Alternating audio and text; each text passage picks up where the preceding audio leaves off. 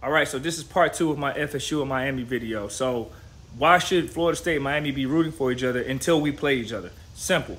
For the simple fact that when we go against the non-conferences of the ACC, we know damn well Miami was brought into the ACC in 2004 to basically be the rival to Florida State. And the hope was to be able to increase the revenue of the ACC and the perception of the ACC, because it's historically been very weak and currently still weak, that if Florida State and Miami ascend to the top of football and keep that prestige, then the ACC will have, they can rival the SEC. Because let's face it, we're in the same region and this is who our competitor is.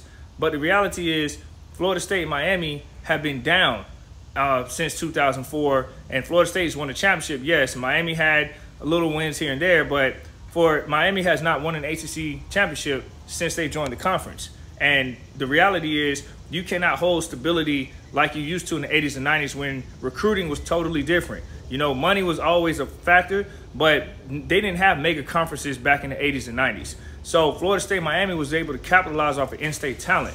Now that you got players getting paid and mega conferences and conferences getting more money and network deals, like all that's coming into play in recent years, players are leaving the state of Florida and going to other conferences. So now their rosters are kind of looking like what we used to have, because we're not keeping all that elite home talent in state anymore. Now people are going to say, yeah, but you recruit players from other states that are elite. We're not recruiting at the level we used to. I don't care if we get an individual talent from another state.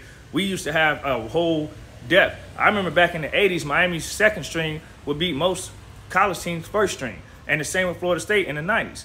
So my whole point is, FSU and Miami fans, sit back and think before you start throwing up the U or tomahawk chopping. Sit back and look at the business of what's going on behind the scenes and ask yourself, why do you not chant ACC as much as these SEC fans? Because you know damn well the football is not the priority. The basketball is priority. And when you want to be real about it, ACC prioritizes Duke and North Carolina basketball over Florida State and Miami's brand.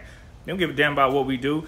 If Clemson wins, they don't care either. Clemson, you're going through the same thing. But unfortunately, Clemson's prestige historically hasn't been what Florida State and Miami's prestige has. They had some good times back in the 80s, but Florida State and Miami's brand has been bigger. Recently, the last 6 years, Clemson has been bigger. But historically, since I was a kid, Florida State and Miami, we were doing the damn thing for like 20 years.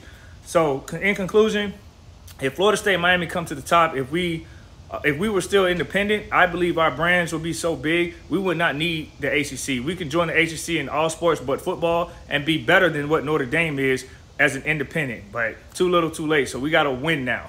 And it takes both to win for the conference to come up.